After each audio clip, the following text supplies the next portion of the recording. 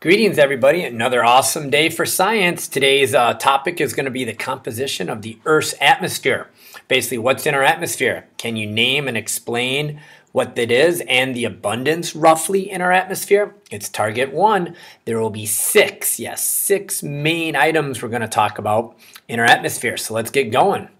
The basic or most abundant gas is nitrogen. 78% roughly of our atmosphere at any given sample time is made up of nitrogen. An inert gas, fun stuff.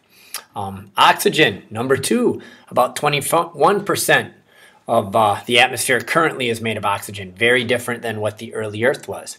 Now we get into the weird stuff. Other gases, basically representing 1% of dry air. They would include like argon, neon, and helium. So when you're blowing up those balloons, no wonder there's a little shortage here on planet Earth. Okay, carbon dioxide, less than 1%, way less than 1%. So when we start talking about global warming or how carbon dioxide and methane gases can adversely affect our temperature or increase it, there's not much in the atmosphere to begin with.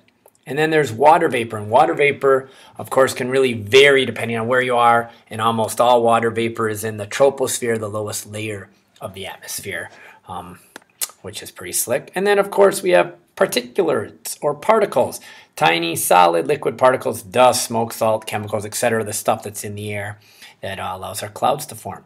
That's basically what's going on in there, the six things, nitrogen and oxygen being by far the two most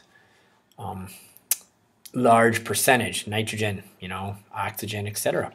Hopefully you can reflect back, you got all those, because in class we're going to do some things with them. Hope you have a great one. Bye.